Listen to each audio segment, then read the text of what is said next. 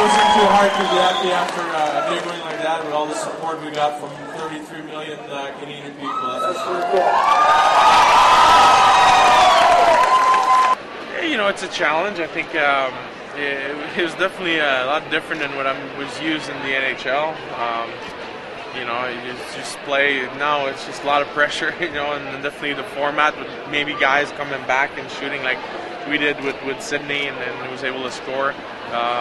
But it's, you know, it could have been one way or the other. You get the shootout, it becomes a skill competition, and we were able to pull it off.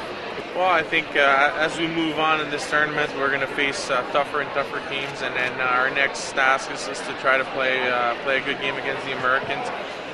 We know each other a lot, you know. I think from teammates, from guys that are playing in the league.